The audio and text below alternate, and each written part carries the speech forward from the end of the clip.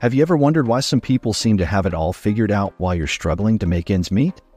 What if I told you that the difference between financial freedom and living paycheck to paycheck could be just 5 simple steps? Intrigued? You should be. Hello everyone. Welcome back to Practical Pursuits HQ. I'm John, and today we're diving deep into a topic that can literally change your life. Financial planning for a great future. Stick around, because by the end of this video, you'll have a roadmap to financial success that you can start implementing today. Let's get into it. I get it. You might feel like you've heard about goal setting 1,000 times, but the truth is, it's the cornerstone of any successful financial plan. Think of it as setting the GPS coordinates for your wealth journey. Here's a twist. Instead of merely jotting down goals, let's prioritize them. Which ones are non-negotiable and which ones can wait? Prioritizing helps you allocate resources more effectively. And don't just keep these goals in your head or buried in an app. Pin them somewhere you can see daily. Make them a part of your environment. We're not just talking about aimless targets. We're focusing on smart goals. What's crucial here is the letter A for achievable. Can you realistically achieve this goal with your current income and commitments? If not, what needs to change?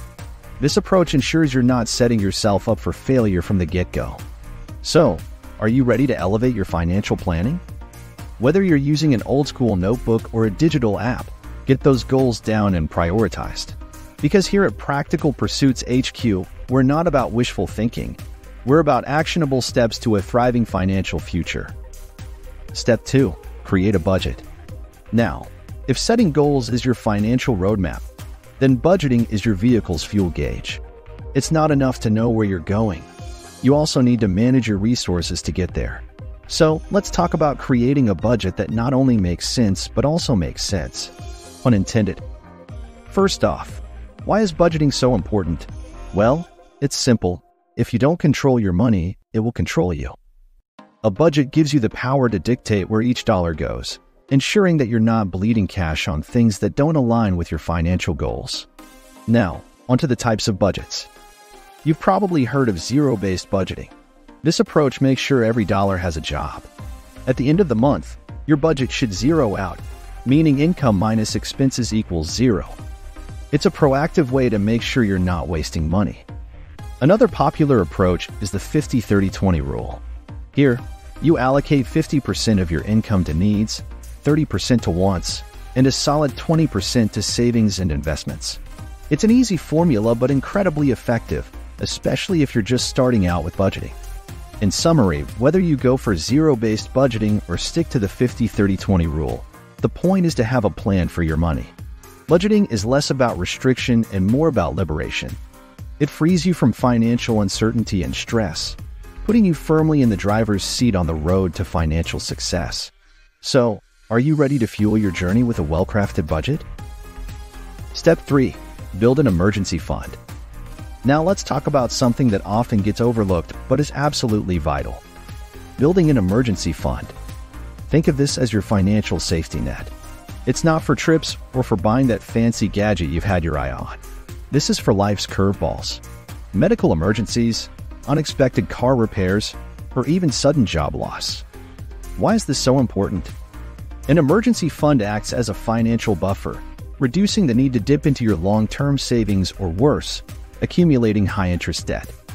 Without this safety net, you're essentially walking a financial tightrope without a net. High stakes, right? So, how big should this emergency fund be? The general advice is to stash away at least 3 to 6 months' worth of living expenses. Yeah, it sounds like a lot, but remember, it's not about how fast you can fill it up. It's about starting. Even a small fund can be a lifesaver. Start with a reachable goal, say $1,000, and then build it up from there. By now you might be wondering, where should you keep this fund? Ideally, in a high-yield savings account, easily accessible but separate from your regular checking account. This keeps the money within arm's reach but reduces the temptation to dip into it. In a nutshell, an emergency fund is your financial bodyguard, shielding you from unplanned expenses that could derail your goals. So if you haven't started building yours yet, consider this your wake-up call. Step 4. Invest for the long term. You've set goals, you've got a budget, and your emergency fund is in place. Now, we play the long game. I'm talking about investing. And no, it's not just for Wall Street wizards. It's for anyone looking to amplify their financial growth. First, let's talk about types. Stocks offer potentially high returns but come with higher risks. Bonds are safer, but the returns are generally lower. Real estate? It's a tangible asset, often less volatile, and it can provide a steady income stream through rentals.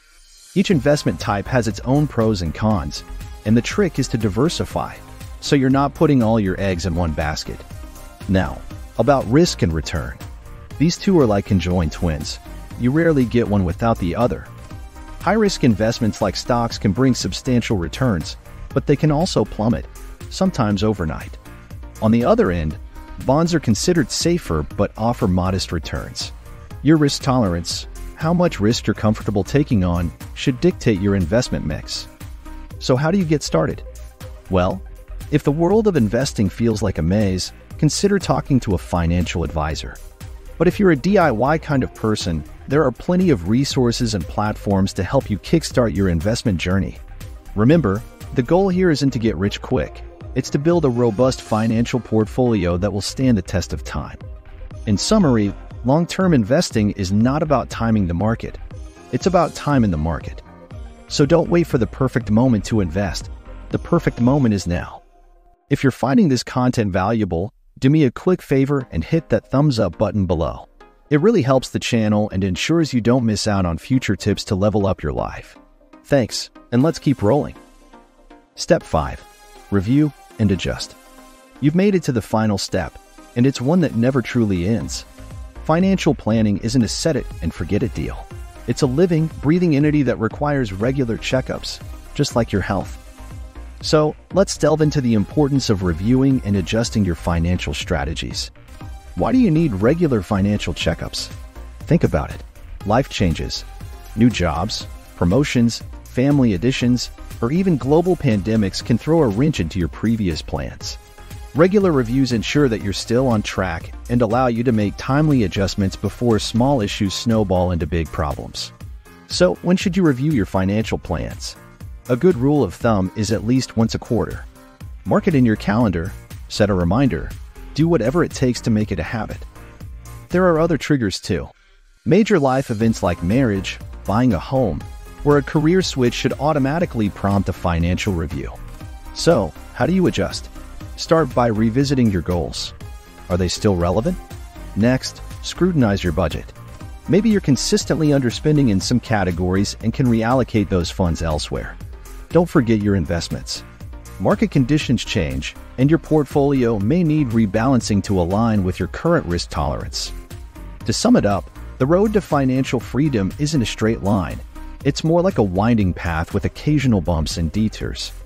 Regularly reviewing and adjusting your financial plans ensures you stay on course, no matter what life throws your way. So, are you ready to make these steps a permanent fixture in your financial journey? I hope so, because the payoffs are well worth the effort. You've made it to the end of our step-by-step guide, but we're not done yet. I've got a couple of extra tips to supercharge your financial game. These aren't just optional add-ons. Think of them as the turbo boosters to your financial spaceship. First up, automating your savings and investments. Let's be real. Discipline is tough. But what if I told you that you can take the human error out of the equation? By setting up automatic transfers, you make sure a portion of your income goes straight into savings or investments, almost like a non-negotiable bill. It's the classic out-of-sight, out-of-mind strategy, and it works wonders for accumulating wealth without lifting a finger. Next, let's talk tax planning. I know taxes aren't the most exciting topic, but they can make or break your financial health. Being savvy about taxes means more than just filing them on time. It's about understanding tax deductions, tax credits, and investment options that are tax efficient. Have you ever heard of a Roth IRA or a 401k? These are not just retirement savings vehicles. They're also powerful tax planning tools. So, consider consulting a tax advisor to minimize your liability and maximize your returns.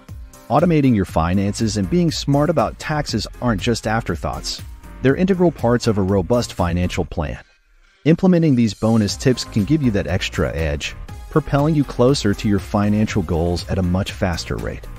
So why settle for basic when you can go for the bonus level?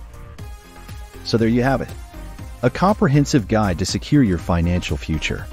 To quickly recap, we covered 5 pivotal steps: setting financial goals, creating a budget, building an emergency fund, investing for the long term, and the importance of regular reviews and adjustments. Plus, those bonus tips on automating your finances and smart tax planning. Trust me, implementing these steps can be the game changer you've been looking for. You're not just surviving, you're thriving. Imagine the peace of mind that comes from knowing you're financially secure, not just for today, but for the long haul. Financial freedom isn't a myth. It's attainable, and you've got the tools to reach it. All that's left is action and ongoing education. Don't just consume this information, apply it. Keep learning, keep growing, and keep striving for that life of abundance you deserve. Before you go, if you found value in this video, please hit that subscribe button and give us a thumbs up. Share it with anyone you think could benefit from this financial wisdom. We're all on this journey together, and the more we share, the more we grow. That's a wrap for today's episode. Thank you for choosing Practical Pursuits HQ as your source for practical wisdom and actionable steps. Remember, your best investment is in yourself. So, go out there and make your future great. Until next time, take care.